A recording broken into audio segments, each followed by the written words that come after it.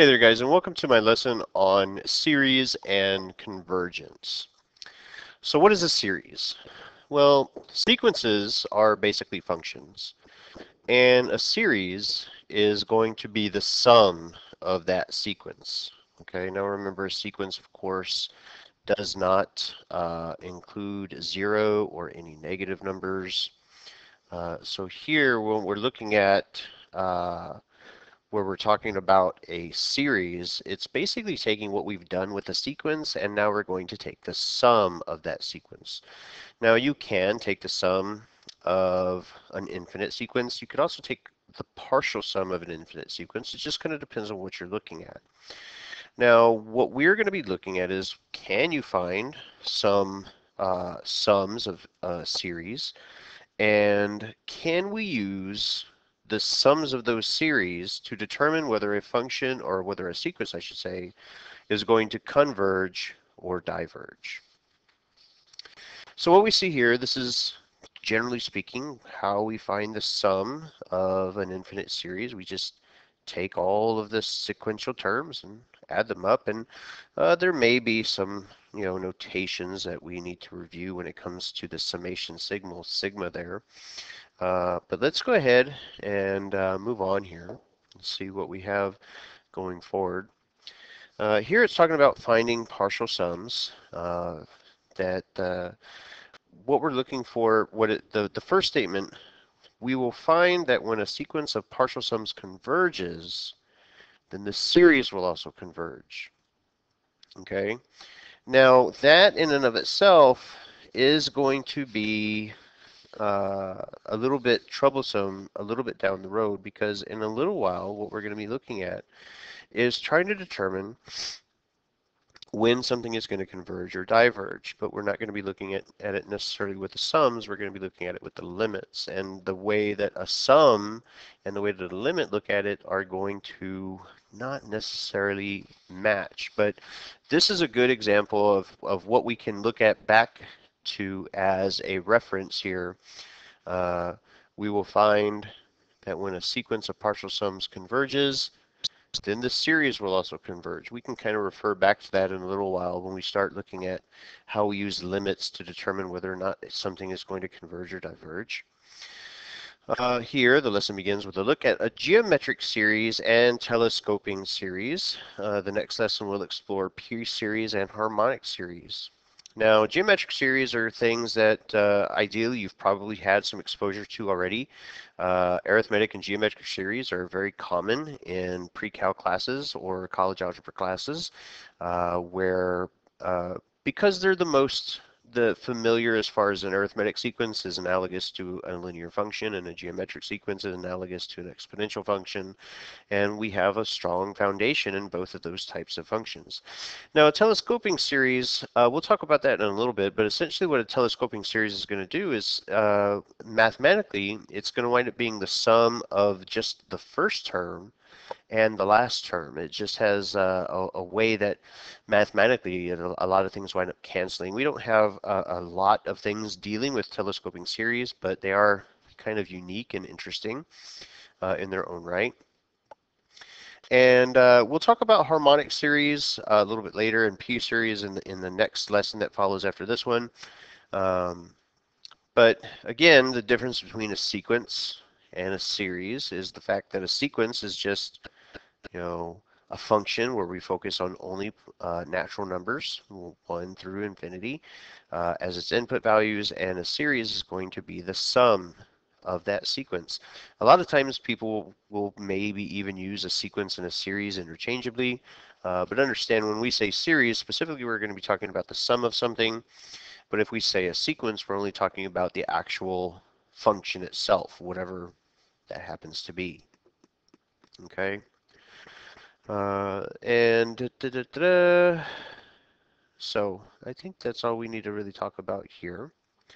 Moving on, taking a look at the next bit, write the indicated partial sum for the series. So this part here really should just be kind of review, where they're using S to indicate that they're looking for the sum, and in this case they're looking for the partial sum. I don't want my highlighter anymore.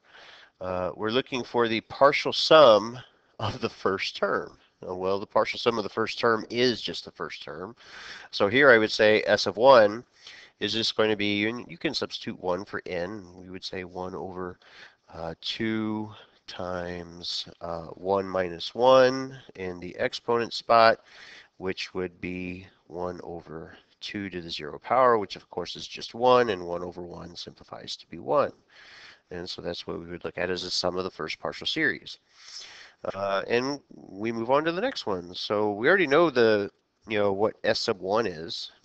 So in this case, here I'm really going to be looking at what's the first term plus whatever the second term is. Well, the first term, we know that that one's going to be a 1. And so the second term, if we substitute a 2 in there, that's going to be 1 over 2 to the second power, or 2 to the 2 minus 1 power, which would just be 2 to the first power, which would be 1 half. So that would be 1 and 1 half as a compound fraction, or 3 over 2, depending on your preference. So the third one, the third partial sum, that would be the first three numbers added together. Well, we already know these two. We already know that those two are 3 over 2. 3 over 2.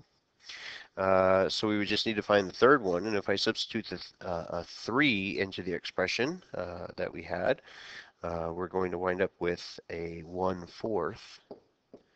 And so the sum of these, let's see, we would need a common denominator of 4 on the left fraction, so that would be 6 plus 1, that would be 7 over 4.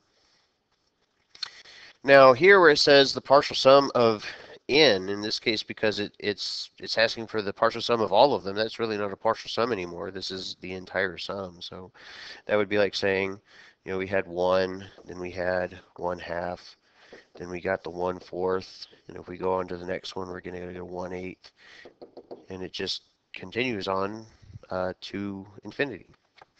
And that's what we're looking at for partial sums of a sequence, or partial sums of a series. Like I said, it's sometimes hard to tell the difference between them. They're used so interchangeably. Definitions of convergence or divergence for a series. For an infinite series, the nth partial sum is given by essentially what we just saw in that last expression. Now, if the sequence of the partial sums converges, then the series converges. Meaning here, what they're saying, if the sequence of the partial sums converge, meaning that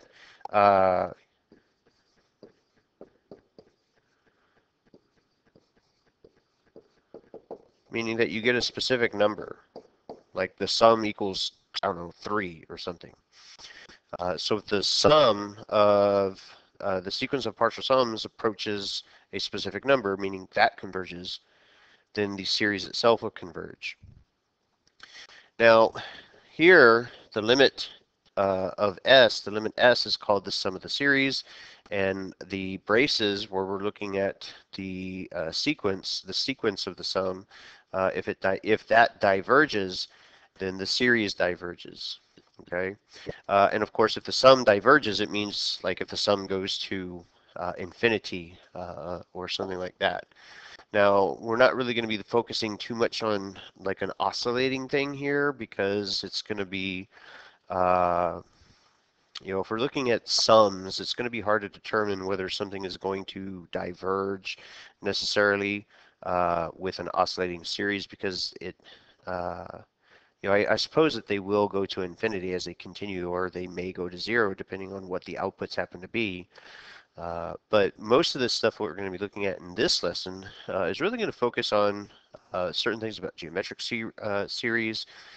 We will look at other types of series or sequences, but oscillating things aren't really going to be something that we're going to be looking at too much in this lesson.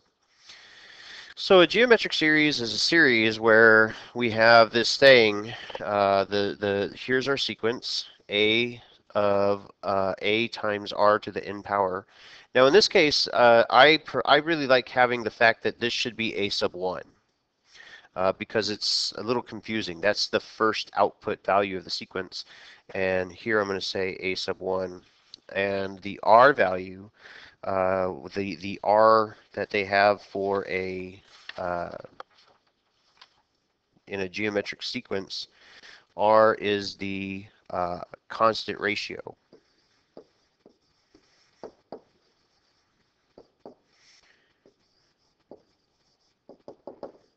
Okay, and basically what that means is like a sub 2 over a sub 1 is equal to a sub 3 over a sub 2. Whatever these ratios are, they're the same all the time. Okay, where we kind of compare consecutive values from each other, and they always equal to the same number, the same ratio. That is your constant ratio. And if the constant ratio is greater than 1, typically that's going to be associated with a geometric sequence that grows without bound. So the sum of that would be infinity, and they would diverge. And if the constant ratio is less than 1, meaning specifically like if the absolute value of the ratio is less than 1, then the sum of that particular geometric series would approach a finite number, meaning it would converge. Okay, and here the next thing that we're going to see are some equations for the sum. Okay, and again, I like to see this as a sub 1 and a sub 1. I think it makes a little bit more sense. Here, a geometric series with a ratio of r, if the absolute value of r is going to be greater than or equal to 1, it diverges. However, if it's less than 1, then it converges. And what we're seeing here, this is the finite sum of an infinite sequence, or an infinite series is what we're seeing. This one here specifically is going to be something when the R value is going to be, the absolute value of R is going to be less than 1. Okay, we can't use that particular sum formula if the R value is greater than 1. This is only for the finite sum of an infinite sequence. The next one here, this is going to be more what we would have where we're saying the partial sums of a geometric sequence. In this case, this is the one where I would use if my R value in this case is greater than or equal to 1, because this is going to be indicating, because the R value is going to be growing continuously, it's going to be an exponential growth, meaning it grows without bound, therefore it's unbounded. Now, I do want to include a couple of different ways of writing this. If you looked it up online, or if you looked it up in a textbook, what we're seeing here, this is pretty typical. This is almost what you're going to see in any given geometric sequence kind of, or geometric series kind of lesson, is that's how we generally write the sum or the partial sum of a geometric series that grows without bound. Because we may only be looking for it from, like, I don't know, 1 to 10 or something like that. It just depends on the situation. But we can write this in a couple of different ways. Some ways may look at it as saying where they just specifically put the a sub 1 in the parentheses and they multiply it by 1 minus r to the power of n, and all of that is divided by 1 minus r. That's another very common way of seeing that formula written, but you may also see it as a pair of fractions where we would say a sub 1 over 1 minus r minus a sub 1 times r to the n power over 1 minus r. So this particular one, these two things, they're basically the same. I mean, the third one is the same, but it's a different way of, looking at it. And this is something that we're going to look at in a little bit on one of our examples, because if we're going to be looking at this as a limit, as the limit goes to infinity, it's going to be a lot easier looking at the limit with the two fractions that we have in the bottom example than if we try to just do direct substitution with either of the two equations at the top or in the middle. Okay. So here, find a sub 1. That's easy. A sub 1 is literally just the first, I'm writing a sub 1. It's just the first output of the expression, which is given to you to just be 8. Easy peasy. What is R? R is when we take the constant ratio here. Now, the fact that they're telling us it's geometric, we don't need to show that it's geometric, because if they just gave us a sequence and we had to determine like the equation or the expression for that sequence, then we would have to check maybe a couple or 3 different ratios to make sure that it was going to be constant. In this case, they're telling us it's geometric, so I can literally pick any 2 consecutive terms and put them in a ratio. So we would say 8/5 compared to 8. And if I simplify that ratio by multiplying the top and the bottom by 1 over 8, in this case, the constant ratio is going to simplify to be 1/5. Now that tells me automatically, because the R value is less than 1, this particular function is going to be decreasing over time, because the base of the exponential function is the constant ratio, and if it's less than 1, it's decreasing or a decaying function. It will converge to a specific sum. But anyway, write the infinite series using summation notation. All right, that's easy enough. In this case, the sum using summation notation, we can say it's going to be sigma, where we start at n is equal to 1 for a series, because sequences are only going to use positive inputs, 1 or greater. It's going to go to infinity. It is an infinite series and sequence. And the general thing is just a sub 1 times r to the n power. Now, in this case, because we're starting at n is equal to 1, we're going to subtract 1 here. If we started at n was equal to 0, we could start it at just to the n power. So here, this is a sub 1 times the constant ratio to the n minus 1 power.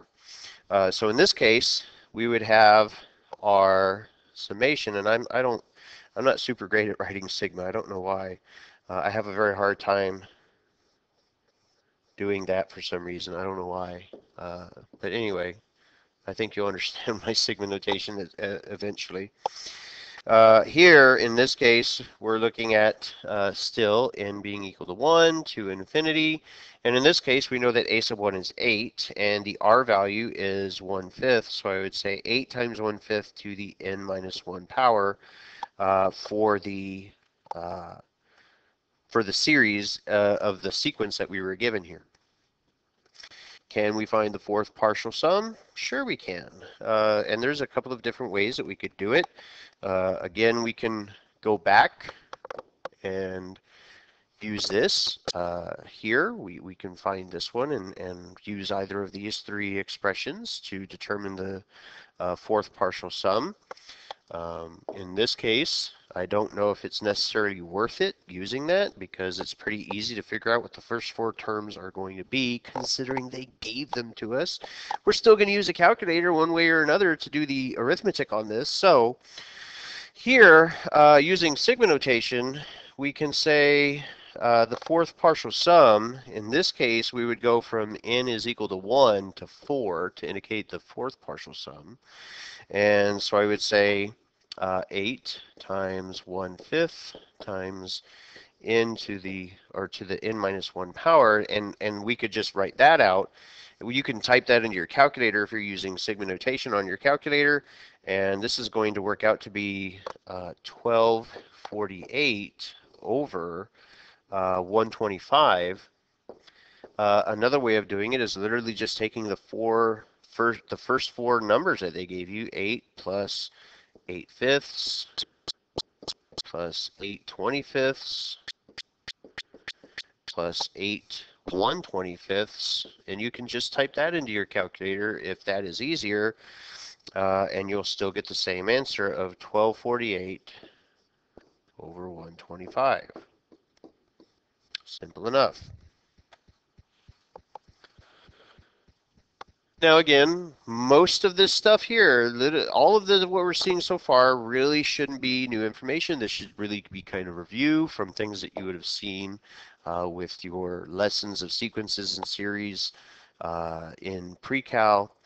But I know not every calculus student takes it, but again, uh, that's why we're not going into real detail on a lot of these problems.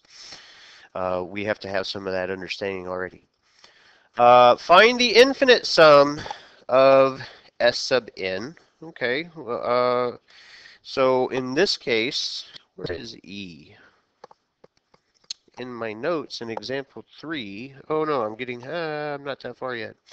Okay, so for an infinite sum, in this case, because R, the absolute value of R in this case was less than 1, then that means the infinite sum is going to be found by this formula, A sub 1 over 1 minus R.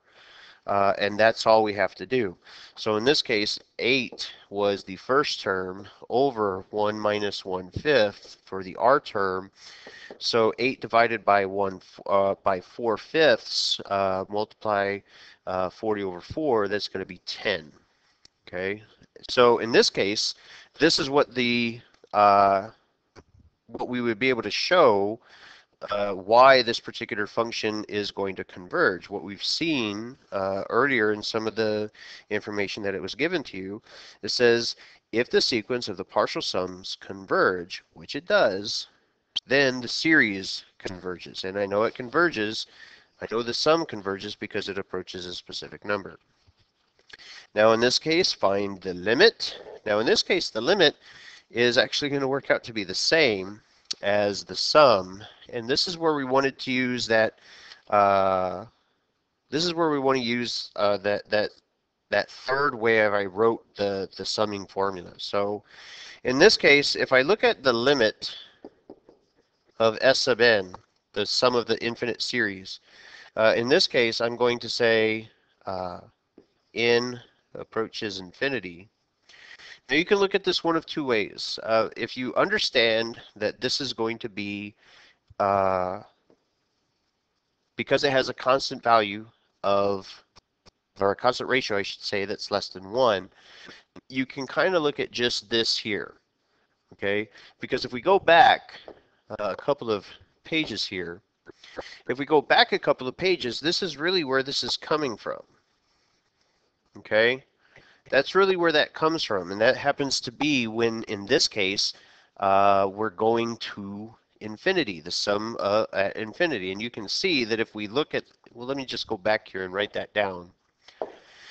If we come back to the problem and we write down the sum the way it was given to us on the, or the way that I gave it to you on that third page, or on a couple of pages ago, in this case, I'm going to say A sub 1 over 1 minus R minus A sub 1 times R to the n power. Now in this case, the reason why I'm using this one to illustrate what the limit is going to be, to show that it's going to basically just be this thing here, I kind of have to use the expanded form because I gotta have an n term to do my limit with if I'm saying n is approaching infinity. So this was in the denominator here, this was still just 1 minus R.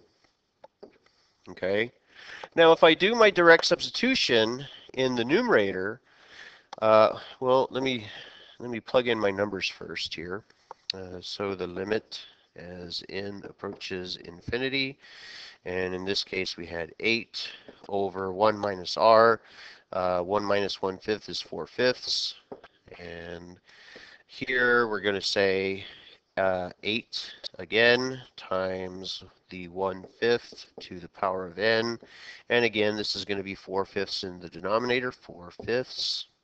Okay, but here when I do my direct substitution, because of that fraction, 1/5, what we're going to wind up doing, because it's a fraction that we're raising to the infinity power, or the power of infinity, this whole thing winds up going to 0, which of course just left me that. And we already know the limit of that because we just did it in the last example. So the limit in this case is 10. Now, find each of the following if possible, and if not possible, explain why. So here it's just asking you to find the sum of the numbers, or the sum of the two series, and see what we're going to end up with.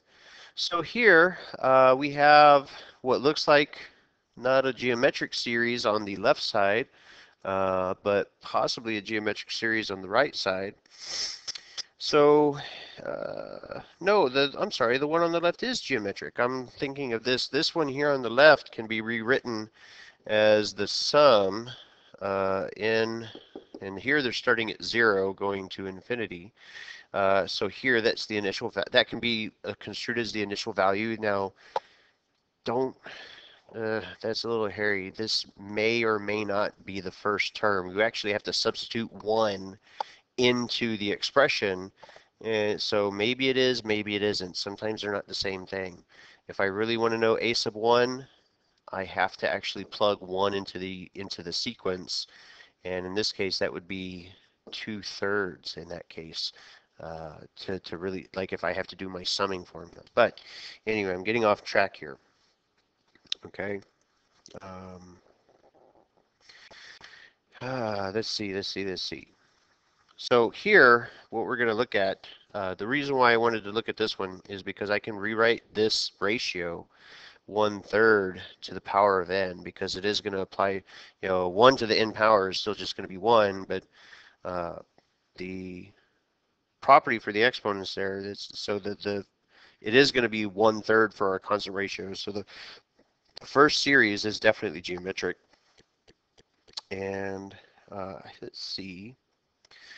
So here on this one, a sub 1, for this one, let me go to a different color, and we'll do purple here. So if I want to do a sub 1 here, if I want to, like here, again, find a sub 1, in this case, we're going to substitute 1 for n, so that'll give me 2 to the 0 power over 5 to the 0 power, which would just be 1. 1 over 1 is 1. Nope. Nope. Why did I put a 0 there? I'm not thinking my way. That would just be 5 to the first power, so 0. So 2 to the 0 power is 1 over 5. There we go. Yeah, eventually I'll get my brain at a first gear. So there's that. And I hear something buzzing. I'm going to have to pause the video for just a second. Bear with me, guys. Sorry about that. All right, sorry about the pause there. So what we're looking at, going back to the example here on A, we're trying to find the sum of the two series if it's possible.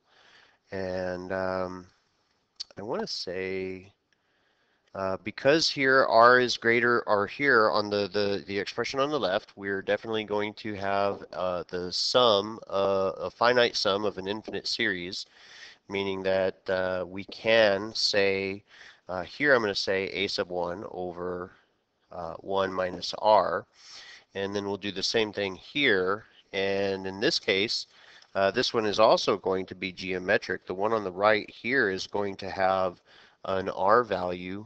The one on the right here is going to have an r value of the 2/5. Okay, so we got a sub 1 here, and no, here, pay attention to the difference. So here, this a sub 1, the 1/5 is good, but I don't, again, I kind of misplaced that 0 there.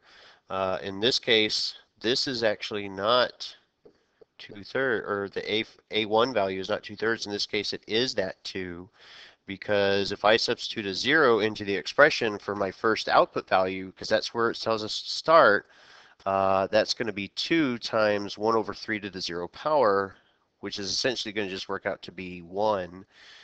So 2 times 1 is actually going to be A1 in this case. So let's go back. We're still looking at, okay. So we still are, because we have another geometric series here, we can still say a sub 1 of this one plus over 1 minus r. So here we're going to say the first term where my first input is 0 on the one on the left, so that's why a sub 1 is 2 in this case, over 1 minus, and in this case the r value is going to be 1/3. And then we'll add the next one. So a sub 1 of the series on the right, that is 1/5 over 1 minus its r value, which was 2/5. And I need to scroll down a little bit. So let's combine these now. Let's stop writing these in two colors. Let's go ahead and combine them into one. So here this will be 2 over, I probably shouldn't write my ratio quite like that. I don't like seeing that. Go away. 2 over 2/3 plus 1/5 over 3/5. And here, the ratio on the left, when I multiply by 3 over 2, the 2's are going to simplify, so that's going to be a 3. And here when I multiply by 5 over 3, the 5's are going to simplify, so that's going to wind up being 1/3. So the sum of these two things will be 3 and 1/3, or 10/3 on that one. And you may want to go back and just double check it on your calculator if you want to. You can type it in just the way it was given to you on the calculator. It might take a little bit of number crunching, but there is the sum of those. So it is possible, and understanding what we know about geometric series, because both of those geometric series had an r value that was less than 1, they must have a finite sum. And so a finite sum plus a finite sum definitely says that we have one finite sum. It's just the sum of the two of them. So that the sum of those two series is going to converge. Now taking a look at the next one on the right, well, what I'm going to look at on this one here, I want to change my color here. Let's go blue. Looking at the one that I have on the right, we're going to, I think it'll be beneficial if we kind of break this up into two different summations. Oh, God, like I said, I'm not very, my mind just doesn't want to work when I write sigma for some reason. Okay, so here we're saying n is equal to 0 again, and we're going to infinity. Now we can break up the series, or the sequence that we have here, into two different fractions, where here I can say 4 over 5 to the power of n plus, and we can have another, I'm sorry, not plus, that's going to be a subtraction because the numerator is negative. So now we'll say minus, and again we'll say n is equal to 0 to infinity, and then we would get 7/5 to the n power. Now this one, again, because we do have two geometric series that we're trying to add together, the one on the left here has an r value, an absolute value of the r, that is going to be less than 1. So it will have a finite sum, aka it will converge. Okay. Now this one here, the absolute value of my constant ratio, in this case, is greater than or equal to 1. So that means this one, because the base is greater than 1, it's going to be, it would, as an exponential function, it would represent exponential growth, which would be unbounded. So here, this one is unbounded. The growth is going to be continuous. So here, this one diverges. Diverge. Okay? So we don't really have to do anything on this one, and this is the justification for it, because the r value is greater than 1. It does not have a finite sum, so it diverges. So that one's not possible. So now let's take a look at some properties of the infinite series. These are going to be kind of just talking about just um, properties with sigma in general when you're working with sigma notation. Let's see. Given two convergent series, where series A, series B are going to be the sums of A and B, and their real number. Given two convergent series, where A, B, and C are real numbers. It sure sounds like there should be something else after that, but I guess they're just telling you that's what's given to you. But if the sum of the first series A, and the sum of the second series B, if both of those converge, then the sum of the series will converge. And we just saw that on one of our last examples. Now here we're looking at some, these are how we're going to look at some properties of sigma. And I want to add some things here. So for instance, the first one, the one on the top, where it says the series is going to be C multiplied by whatever the series or sequence A of n is, or A sub n. I can look at that same thing as C as a constant. You know, it's whatever that is. It's just going to get multiplied to the constant ratio or whatever the series sequence happens to be. So here n equals 1 to infinity. This can be the same thing as C times A sub n like that. And where am I at? The one on the bottom left, where we have the sum of the two, well, we just kind of looked at that one again. We saw something that resembled this. We could separate these. God, every time. I feel like I'm dyslexic when it comes to writing sigma sometimes. N equals 1, and I don't mean that as an insult to anybody that may be dyslexic. For some reason, I either want to keep going like that, for some reason, or I want to do like that, and I don't know why. But anyway, that's just, you know, a personal foible or quirk. So here I can say A sub n plus here n equals 1 to infinity of B sub n, like that. That's one of our properties of sigma notation. And the other one would basically be the same thing, where I would say, but in this case we have, of course, the subtraction operation. This is just like the one that we just looked at. A sub n minus n equals 1, B sub n. Okay, and you know, the last one didn't work out very well because this one, the first one that we saw on the last example, did have a finite sum, but this one did not, and so we couldn't, you know, actually take the difference of them. But anyway, let's take a look here. Now we're going to be taking a look at a telescoping series. Now let me write something down here. I'm going to pause the video while I write it down. So just 1 second. Okay, I just wanted to write down kind of a definition of what a telescoping series is. Now, earlier I said what a telescoping series is. A lot of times that the first term and the last term are the only terms that are left, and that's often the case, but that's not always the case. Sometimes it may be like the first or the third term that are what's left over after you do all your canceling. It just kind of depends on what your sequence gives you.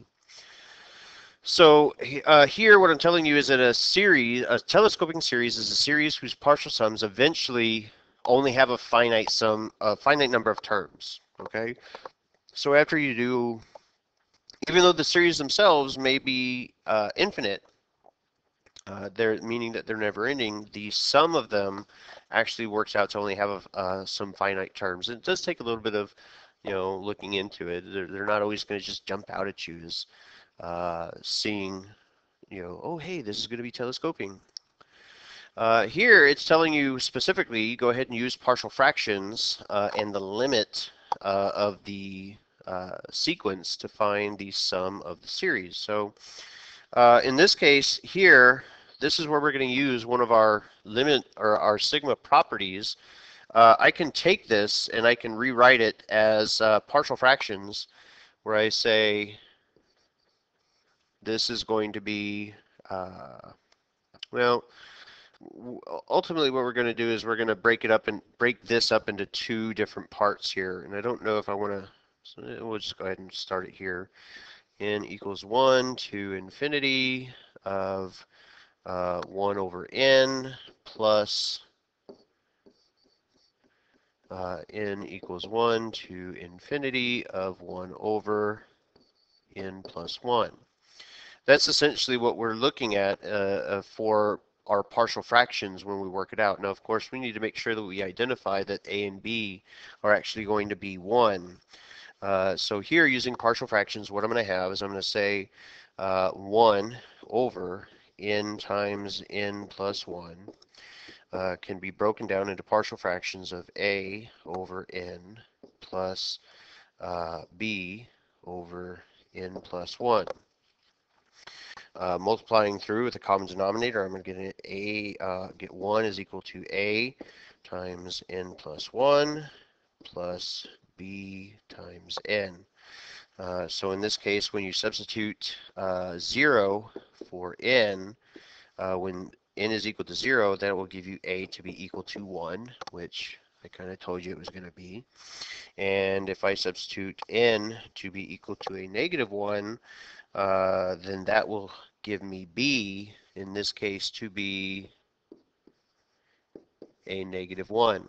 And so what I'm going to do is I'm going to kind of come back to this, and I'm going to change that plus sign to a minus sign. So we have positive 1 here, and the negative is going to apply to that 1 there. So that's how we're using our partial fractions and our properties of sigma to write those two summations. So now what we're going to be looking at, okay, well, let's look at the partial series. So let me just clean this up a bit. Okay. Oh, okay. Let's just, all right, start over. Let's move on to a different color here, so that way we can show that we're doing something new now. So we've taken our partial fractions of the sequence that was given to us by the series, and we've established using our properties of sigma notation that here this is going to be n is equal to 1 to infinity. This was a positive 1 over n, and then we had a subtraction, and n equals 1 to infinity, and this one was 1 over n plus 1. So what we want to know is what are the outputs going to be? Well, in this case, a sub 1 is going to be whatever we get from both of the two series that I happen to have here. So if I take a 1 and I plug it into the series on the left, I'm going to get 1 over 1, which simplifies to be 1.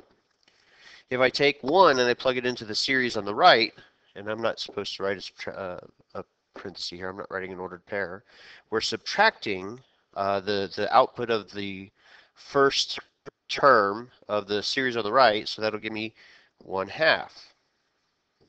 Okay, and now we're going to take the next term. So the next term, a sub 2, and we're going to repeat. If I take a 2 and I plug it into the series on the left, that'll give me a positive 1/2. Minus, do it to the next one, that'll give me a 1/3. Keep going. A sub 3. Well, if I plug in a 3 on the series on the left, that gives me a positive 1/3 minus a 1/4. And we can keep going. Okay, I'll do one more here, a to the 4th. So here we're going to say plus, and this will be 1/4 minus 1/5. And it would keep going ad nauseum like that to infinity until we got to our final term, wherever it actually ended up stopping. Well, if I substitute n on the left side, I just get the 1 over n minus the 1 over n plus 1 if I substitute it into the series on the right. Now, what happens if you've been paying attention to the numbers that we're getting, this negative 1/2 and that positive 1/2 cancel. This negative 1/3 and that positive 1/3 cancel. Negative 1/4, positive 1/4, and so on. Now, even though I didn't continue writing it, this negative 1/5 would combine with a positive 1/5 here, and ultimately I'm going to have a negative 1/9 here, or 1 over n here, with a positive 1 over n here. And all that's left is the sum of 1 minus 1 over n plus 1. Okay? So that's what the telescoping series does. All of the terms canceled except for a finite amount. In this case, the first term and the last term. Now, what it's asking us to do, it says find the limit of that. So this is where I'm going to find the limit. Find the limit as n approaches infinity of this expression. And of course, if we substitute infinity in the denominator, the 1 really doesn't matter in the denominator. This part here is going to go to 0. So 1 minus 0 says that the limit in this case of this telescoping series, oh, nope, it's not 0, it's 1. 1 minus 0 is 1. I can do kindergarten math. There we go. So that's what a telescoping series does. Sometimes you need to expand it out a little bit like I'm doing here so you can properly see the pattern of how things are going to wind up canceling. And then whatever is left over for the finite terms, that's what you can take the limit of, and you're done. Now, looking at this one here, given the sequence, 1 over n times n plus 1, explain the difference between a sequence and the series. So we're still looking at the same expression that we were looking at in the last example. Now, what I want you to do is I want you to go ahead and take a moment and think about this. I'm going to pause the video so I can write down my answers, but think about what your answers are going to be. Try pausing the video yourself and write down your own explanations, and when you're done, hit play to see what mine are. All right, ladies and gentlemen, here we go. This is what I am giving as the difference between what the sequence and what the series is.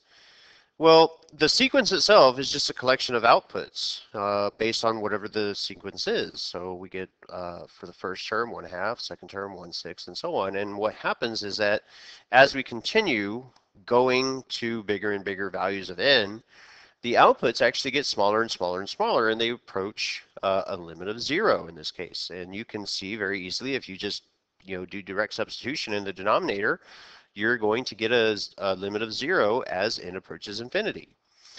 However, the sum of those particular, of those same numbers does not approach 0. The sum in this case, if you were to work it out, is going to go towards 1.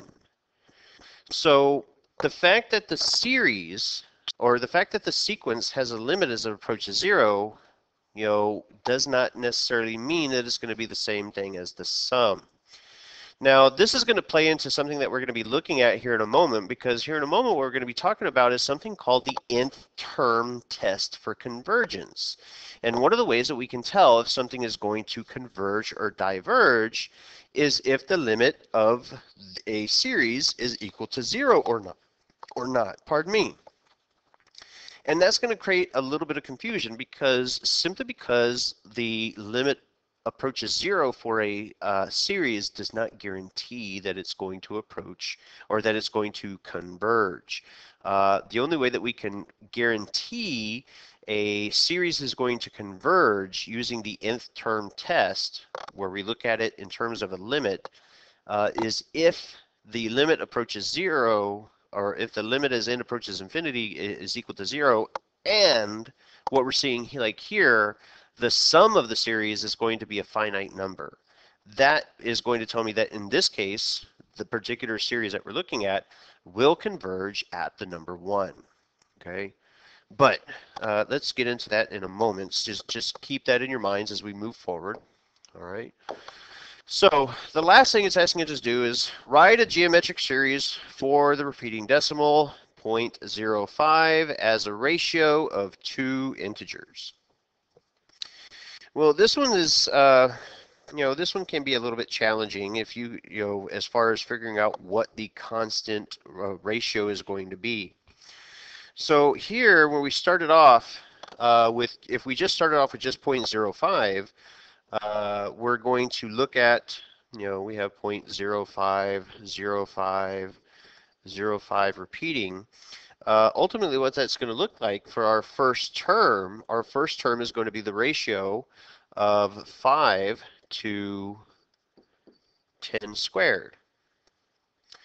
And the next one, 0.0505, would be 5 to 10 to the fourth power. And the next one would be 5 times 10 to the sixth power, and so on. Okay, and that can be a little bit difficult to see. Okay, you might want to have a calculator. On the calculator, it's probably not going to give you 10 to a power, it'd probably give you 100, and so on, and you'd have to recognize, oh, we can get it as a common base. But either way, even if you don't write it out as a common base, as a 10 to a power of something, that's fine. The constant ratios should still be the same either way. Now in this case, the first term is just the 5 over 10 squared, or 5 over 100 if you prefer. Now the constant ratio, we can just take again, we don't need to prove that it's geometric. It's telling us to write a geometric series. So I can just take the ratio of the first two terms, because those are overall going to be the smallest terms. And here, guys, I'm going to be honest, I just went to a calculator for this one. I'm going to say 5 over 10 to the fourth power over 5 over 10 squared for the constant ratio. And when I got this one, I got it to either be 1 over 10 squared. That's not what the calculator gave me, but the calculator gave it to me as 1 over 100. But either way, that's what the constant ratio is going to be, whichever version you prefer. So write the geometric series. Well, to be able to write a geometric series, all I need is the first term, and I need the constant ratio, and we are off and running. Okay.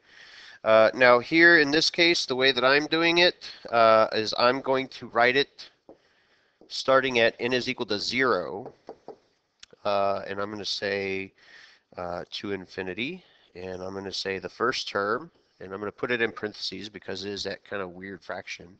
5 over 10 to the power of 2, and the constant ratio is 1 over 10 squared. And because I'm starting it at n is equal to 0, I'm going to just say to the nth power for the constant ratio. And let's see. So write a geometric series for the repeating decimals of the two integers. So that's what it would be. That's actually the geometric series. And it's not asking us to do it, but I'm going to go ahead and ask you now, and this is something that you can pause the video for here in a second. Those colors are too similar to each other. What's the sum? Pause the video, try to find the sum of that particular geometric series, and when you have it, go ahead and hit play and compare your answers with mine.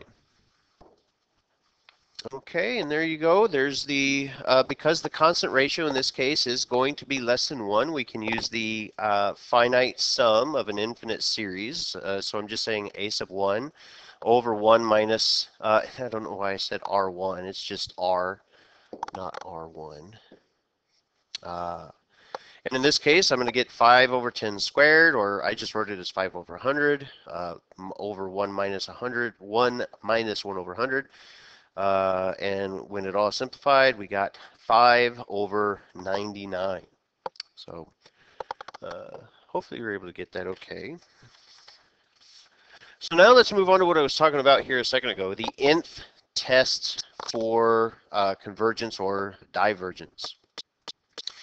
Now what it's telling us here, it says if a series converges, then the limit of its nth term must be 0. Okay, now this is the catch, is that in this case, this is a may or may not situation. It may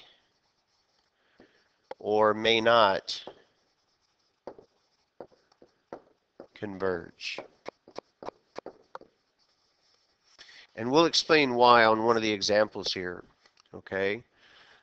because as I was saying a moment ago, the limit as n approaches zero, or I'm sorry, infinity, as n approaches infinity of some sequence, if it approaches zero, then it could converge. However, the only way that I can verify that if it converges is if the sum of the infinite series equals a specific number. Pick a variable if you want to. It has to equal a specific number, okay?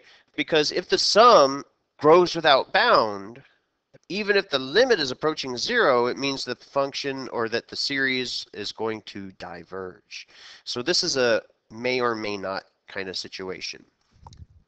Now, I love when they throw in our geometry vocabulary here. The contrapositive will give us a useful test for divergence. That means, that is, if the limit does not converge to zero, then the series must diverge. And that one's pretty straightforward. If the limit does not equal zero, yeah, you can say that the limit is going to, or that the series is going to diverge. There's not any kind of ambiguity with that one. So here, let's take a look at this one. Ideally, again, looking at this type of function, it's a rational function. A lot of us are going to be able to look at that and immediately say it's a balanced function, so the end behavior is going to go to 1/5 as x goes towards infinity or as n goes towards infinity. So in this case, it does have a limit of 1/5. So what does that mean? Okay. Now, of course, you know, maybe this is a free response question. You have to have some kind of calculus justification. Now, if you just go straight into it and you say the limit of the expression, n squared over 5n squared plus 4 as n approaches infinity, that is going to give you an indeterminate form that's going to give you infinity over infinity. Now you can either use L'Hopital's rule to take the derivative of the top and the bottom. You can multiply the top and the bottom by the reciprocal of n squared and you know, simplify the ratio that way. Here, I guess it really doesn't make a difference. So I'm going to say the limit as n approaches infinity. And here I'm going to show that I'm going to use L'Hopital's rule, g prime of x over f prime of x. I know I usually write it the other way around, but I think my hand was working faster than my brain was. So here I'm going to get 2n over 5n, which is again going to be infinity over infinity. So I take the second derivative, and that's where I get my 2/5. So the limit of the, nope, golly, I am so slow tonight. My brain and my hand can't catch up. This is 10n, which would give me 2 over 10, which would be 1/5 for the limit. That's the actual limit, 1/5, not 2/10. Okay, so what does that tell us? In this case, the series. So let me write the solution here in a different color. So here I would say the series n equals 1 to infinity of n squared over 5 n squared plus 4 is a diverging series. And so that's my conclusion. What's my justification? A diverging series. And my justification is because the limit as n approached infinity did not equal 0. There's the justification. And that one's pretty straightforward. The next one, again, is not meant to really be anything that's going to be you know, strenuous. Again, rational function you should be able to see very quickly. It's a bottom-heavy function, so you know, but that's a pre-cal justification. The limit will go to 0. Now here I'm not going to use L'Hopital's rule to simplify it on this one. I could, In this case, what I'm going to do is I'm going to just multiply, in this case, by the reciprocal of 1 over n cubed to the top and the bottom. So here, n cubed and 1 over n cubed simplify to be 1, and that's going to give me in the top, n over n cubed will give me 1 over n squared over 1 plus 1 over n cubed. And so now when I do my direct substitution going towards infinity, this is going to go to 0, and this is going to go to 0. So that's going to give me 0 over 1, which is 0. So there's the limit. Now, what does that tell us? Okay, so if you took this statement at its face value without any kind of clarification, you would say if a series converges, what I'm looking at is right here, if a series converges, then the limit is equal to 0. So most people, if they took that just without any kind of, you know, uh,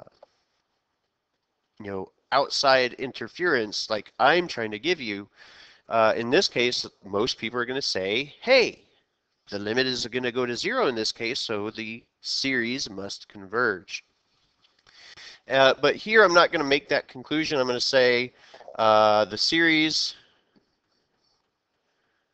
is n equals 1 of infinity, because now could I show that is it going to converge? Yes, I could. What I would have to do to show for sure if this is going to converge is I would have to know, does the sum of this series approach a finite number?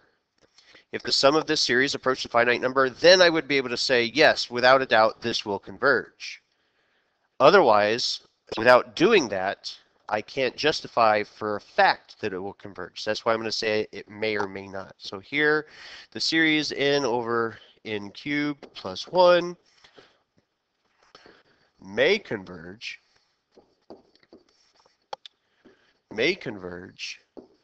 and so there's my answer and my justification, because the limit as n approached infinity was equal to 0.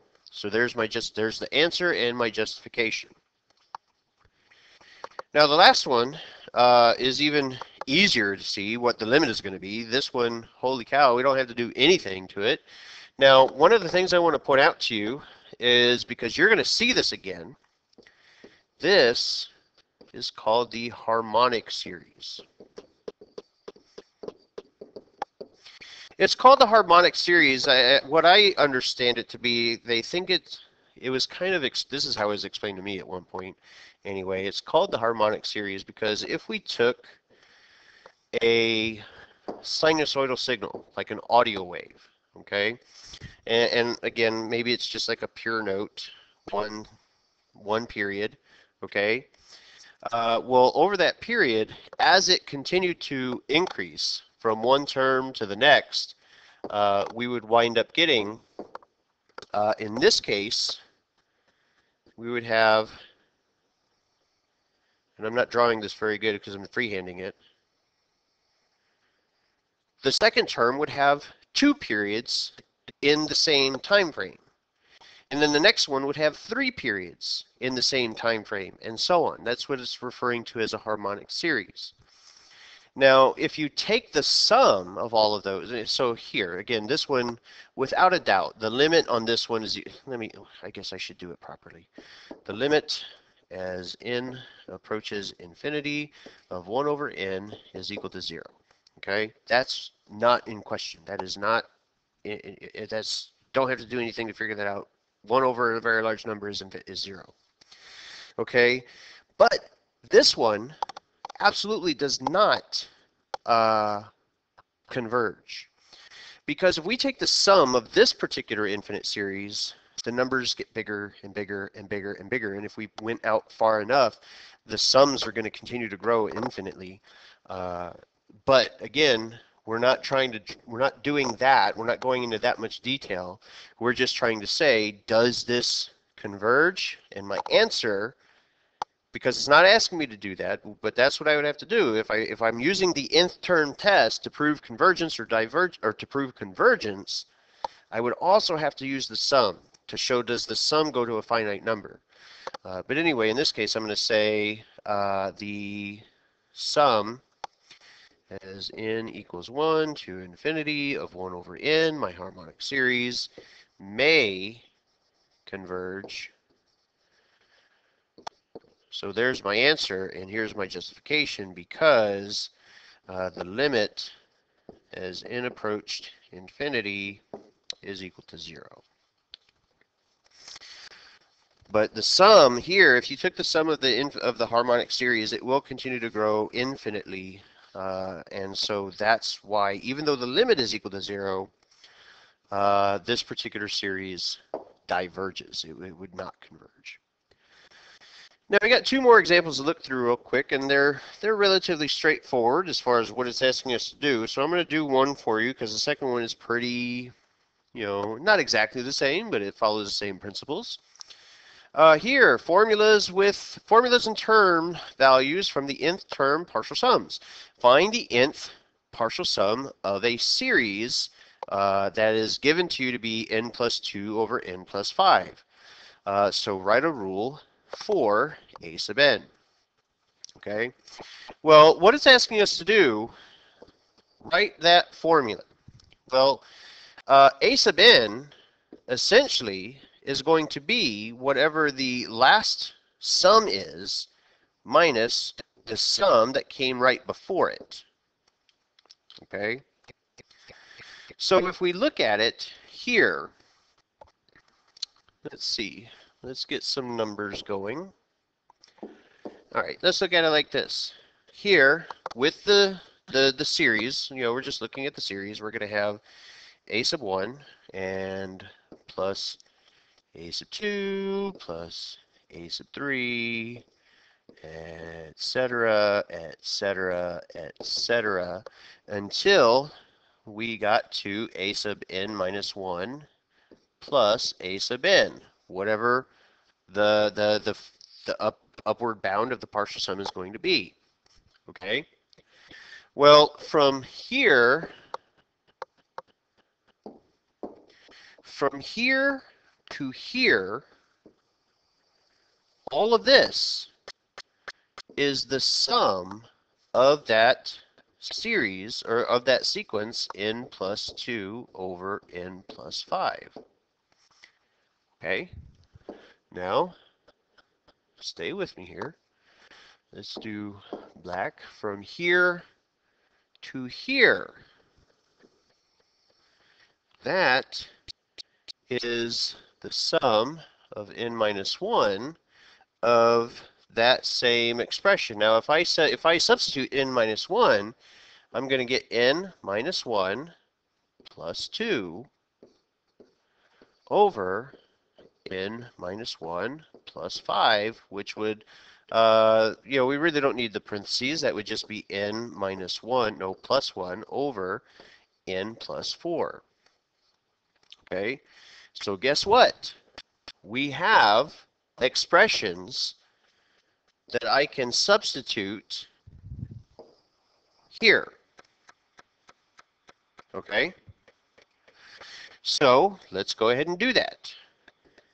A sub n, well, S sub n is going to be n plus 2 over n plus 5 minus n plus 1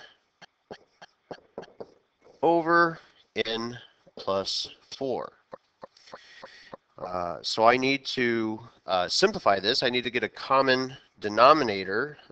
So we're going to multiply the entire thing by n plus 5 times n plus 4. And that's going to give me n plus 2 times n plus 4 minus n plus 1 times n plus 5, all of it over n plus 5 times n plus 4. Okay, with me so far? We can distribute, whoops, didn't mean to go down that far. We can distribute the numerator And that'll give me n squared plus 6n plus 8 minus n squared plus 6n plus 5 over n plus 5 times n plus 4. And if you distribute the negative, you're going to see the n squared and the n squared are going to cancel. The positive 6n and this 6n are going to cancel when I distribute the negative. And ultimately, what I'm going to have in the numerator is 8 minus 5, which will give me a numerator of 3. And the denominator doesn't have anything to simplify with, so I'm going to just leave it as n plus 5 times n plus 4. And there is my expression for a sub n from the given sequence, or the sum that they give us. So the last example, again, very similar to the one that we just did. Please go ahead and pause the video and try working this one out on your own. See how you did. And when you're ready, hit play and then check your work with mine. All right, and here we go, ladies and gentlemen. The rule for a sub 6 in this case is just going to be the difference of the sum of the 6th term minus the sum of the 5th term. And that is how we're going to establish what a sub 6 is going to be. So here, when we substitute 6, we get a sum of 38 sevenths. When we substitute 5, we get a sum of 27 sixths. And the difference of those, 13 fourteenths. And that is going to conclude what we've been talking about for series and convergence. So again, just to recap, series are basically just going to be the sum of a sequence. In this case, we were looking at being able to identify properties of a geometric sequence and how we can understand with a geometric sequence if the common ratio was greater than or equal to 1, we would be able to conclude that the series was going to diverge. If the common ratio was less than, the absolute value is less than 1, then we can conclude that the series would converge. We talked about the nth test series for convergence. And we said that if we look at the limit of the nth test, if it approached, or if the limit was 0, we could say it may converge, but of course we would have to show that the sum actually approached a specific number if we needed to know if it would converge or not. However, the nth test term showed us that if we got a limit that was anything but 0, we could show that the series would diverge. And just some general things about series, I think, that we had. Of course, telescoping series, where all of the terms are going to eliminate except for usually a couple. And yeah, I think that's all we have for our summary. But thanks for watching. Thanks for your patience. Hope you learned something, and hope you're all well. Take care, and we'll talk to you soon.